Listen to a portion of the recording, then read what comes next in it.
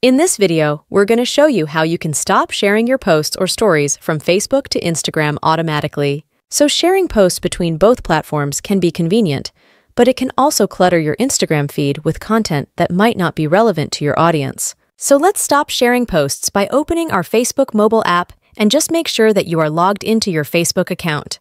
The next step is to tap on the three lines at the top or bottom right corner of your screen, depending on your device. I'm on my iPhone, so I can open the menu section by tapping at these three lines at the bottom right corner of the screen. And when you open this, just tap on the little gear icon at the top right. This is going to open our Facebook account settings, and we will open the Account Center by tapping on this See More in Account Center.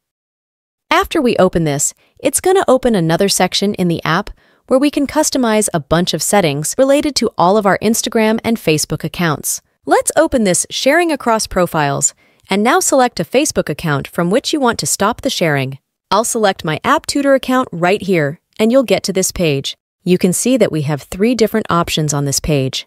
We can share the Facebook stories to Instagram.